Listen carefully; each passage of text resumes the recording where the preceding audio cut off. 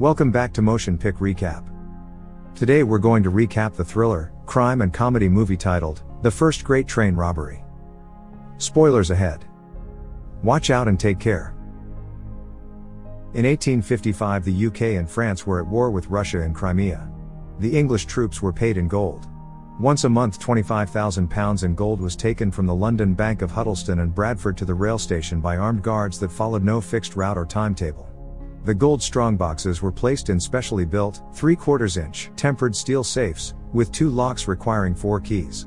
2 keys were entrusted by the railway dispatcher, locked in his office, a 3rd key was entrusted to the president of the Huddleston and Bradford Bank, and the last one entrusted to the manager of the same bank. This amount of gold in one place naturally aroused the interest of English criminals, but in 1855 there had never been a robbery from a moving train. We see a train, and suddenly in the luggage van, a man attacks the guard, but is quickly thrown off the train. Soon after, a man called Edward inspects the attacker in the grass, and inside the carriage a woman called Miriam asks him if the man was dead, and he confirms it. Later, the manager of the Huddleston and Bradford Bank called Henry informs a group of gentlemen that it was a one-man attempt, doomed to fail, and that the guy died instantly, having been thrown off the train at full speed. Edward suddenly rises, asking Henry if there was any risk the villain would steal the gold. Henry tells him it's utterly impossible, requiring 4 keys, of which he has one that he has around his neck at all times, even while bathing. Edward says thank God for that. Later, Miriam asks him who those men think he is, and Edward replies it's not entirely clear, but that it seems he made a great deal of money in coal in the north. She asks if he has, and Edward says oh yes he has, that he's quite well off. Miriam asks if they believe all that, and asks if they know he likes theater. Edward says an unmarried man must amuse himself.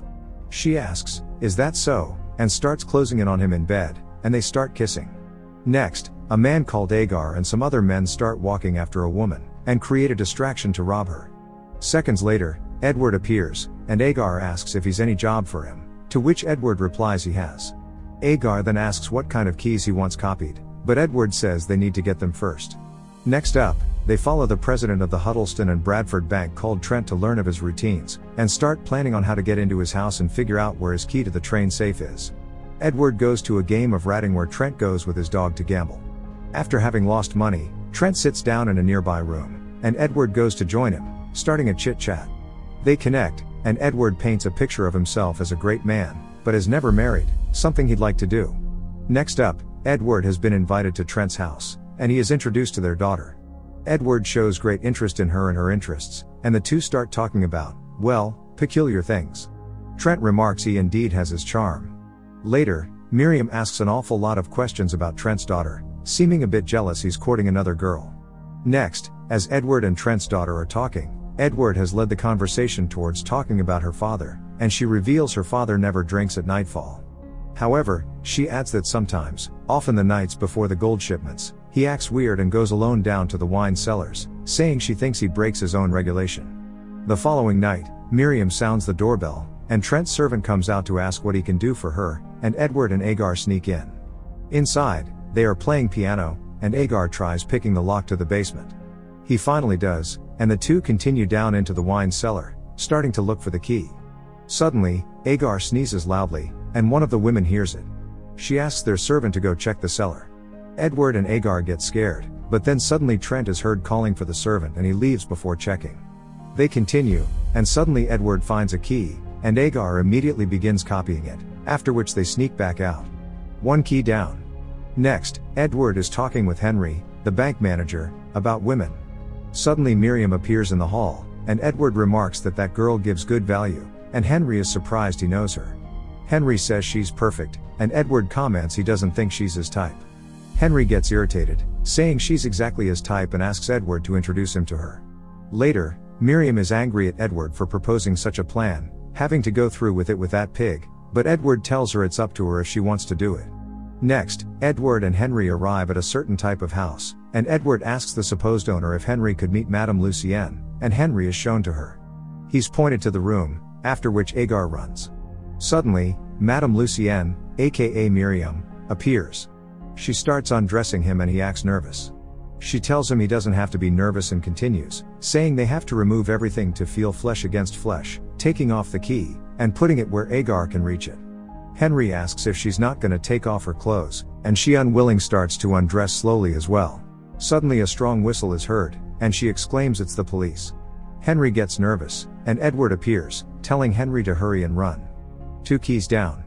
Next, Agar remarks they have been there 3 days, and it's impossible to get past those crushers, get up those stairs and into the office, everybody can see him.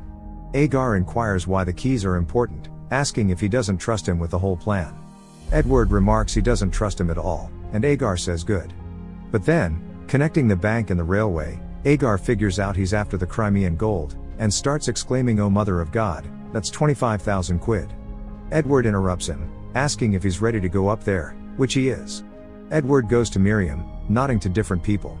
Suddenly a boy Edward looks at robs a woman, and Edward and Agar start running after the boy, yelling to stop that thief.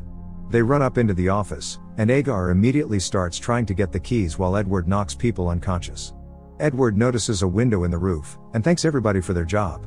Agar tells Edward he didn't wax any of the keys, that it's impossible, but Edward remarks they haven't tried at night. During the following 3 nights, Agar watches the railway guard's routines, and notes that every night at about 2:30 a.m., the guard leaves his post for 75 seconds to go and relieve himself from his bottle of beer, a very regular bloke. As Agar tells Edward 75 seconds is too short to copy 2 keys, Edward asks if he could do it if they prepare by climbing in from the roof and picking the locks for him. Agar remarks only Willie can climb that, but that he's unfortunately in Newgate. Next up, Edward goes to visit a woman, asking if she's the one who knows Willie, and goes to visit him from time to time. She confirms she does, and Edward pays her to deliver a message to Willie, that he should break out at the next topping, or otherwise he's not clean Willie, and that he should go to the house where he first met John Sims. Agar comments Willie will never make it, but Edward says he's optimistic. Inside the prison, Willie is seen hiding, and then running up and starts climbing one of the walls. Slowly he makes his way to the top, and at the top, Willie jumps, starting to make his way across. A guard appears below, and he quickly gets over it. He makes his way across rooftops, getting to the house, and they start tending to his wounds. During the following days, Edward times Agar as he practices to run up the stairs to wax the keys. After many trials, Agar suddenly makes it in 74 seconds, and Agar remarks tired he always knew he could do it. The next night, Willie is climbing the railway station building. He gets to the roof, and climbs down to the office, all while Edward and Agar are waiting. Willie climbs inside, sneaks to the door and key cabinet and unlocks them. Willie starts waiting for Agar to come, when suddenly the door opens itself. Edward and Agar get scared the guard will notice. Suddenly, someone yells the guard's name and Willie notices, closing the door. Their moment arrives, and Agar gets ready, and suddenly he goes. Agar runs up, he gets to the keys, starting to wax them, all while Willie counts the time for him. As Willie counts to 70 seconds, Agar is finished and runs down and hides right in time. All 4 keys down. Next day, Edward gets a shave, and later that night, he has summoned the guard of the luggage van from the railway company. Without the guard seeing him, Edward introduces himself as Mr. Sims, and bribes him to look the other way the next day. The next day, Agar arrives, pretending to be a carer for a monkey, and so gets to be in the luggage van. During the ride, he tests the keys, and they all work, and the guard is impressed. Later, Edward explains to Miriam the next gold shipment is in a week, and once they have done it, they will go to Paris.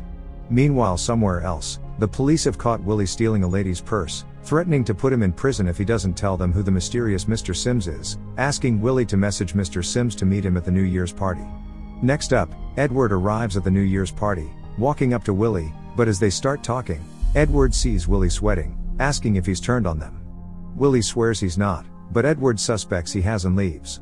Cops start following him, but Edward, the master cracksman he is, easily eludes capture.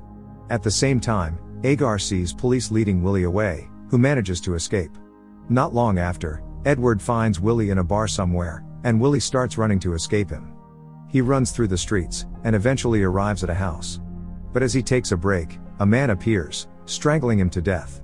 The day before the gold shipment, a Mr. Sharp tells a man from the authorities that since they now suspect a robbery might be attempted, they have increased security, and will lock the luggage van during the transport, as well as inspect all containers large enough to carry a man.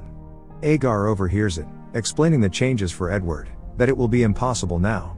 Edward sits quietly for a while, and then asks him to find a dead cat. The next day, Miriam is crying on the platform, saying the other guard told her they have to open her brother's coffin, and the guard says they of course shouldn't. She explains her brother was afraid of being buried alive, why the coffin has a bell on it. The guard walks up to his colleague, asking if he can smell the rot, saying they can make an exception in this case. Suddenly their boss comes, saying they must open the coffin no matter what. But suddenly, the bell rings, and Miriam screams that her brother lives. She yells she knew he didn't die of cholera, and the guards get worried. They open, but they immediately close it as they see her dead brother. A guard helps her up, saying it must have been the wind or something accidentally ringing the bell. They carry the coffin inside, after which they close and lock the luggage van. Edward meets Miriam, and Miriam asks if he really can climb, which he says he can. Suddenly they meet Henry, and to not be hindered, Edward tells him Miss Lawson here is accompanying her deceased brother and is seeking a compartment, saying he's made other arrangements himself. Henry says she can join him in his compartment, and Edward says he's too kind. As the train leaves the platform, Agar starts yelling to the guard to open up, and he quickly helps him out. While Miss Lawson, aka Miriam, is having a chit-chat with Henry, Agar is bringing out the gold. The guard asks how they will get the gold out since the van is locked, and Agar says his colleague will open it from the outside, to which the guard remarks they're insane. Edward climbs out of his compartment, onto the roof, making his way towards the luggage van. He ducks for all the bridges they pass, and a couple minutes later, as Agar has loaded the safe with all the lead, Edward reaches their van. Edward drops down 2 ropes for the inside, with which to hold him while he picks the lock. While Edward is struggling to get the lock open, Henry suddenly tells Miriam he recognizes her from somewhere, but she says he must have confused her with somebody else. Edward unlocks it, and gets in, saying he needs Agar's clothes when he gets off later since his got totally covered in soot. Agar exclaims bloody hell since he has to strip bloody naked. They then throw the bags with gold to someone waiting to pick it up, who will meet them later in Folkestone. Agar hands over his clothes, and they help Edward up.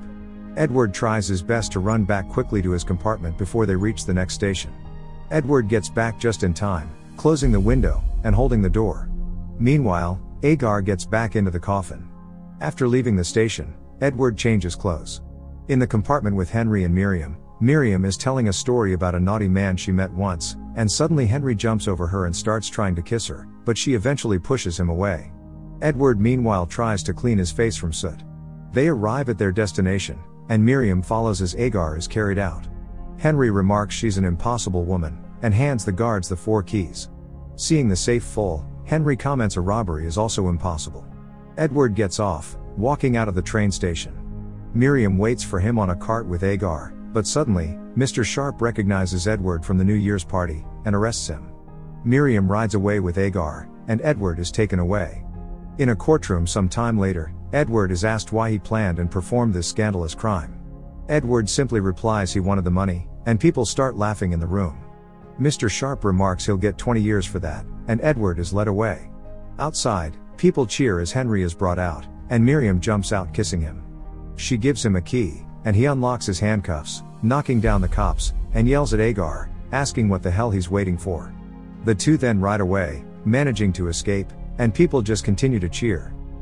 The end. Thank you for watching. Make sure to subscribe if you'd like to see more videos like this, and hit the like button to help us out. Until next time, take care.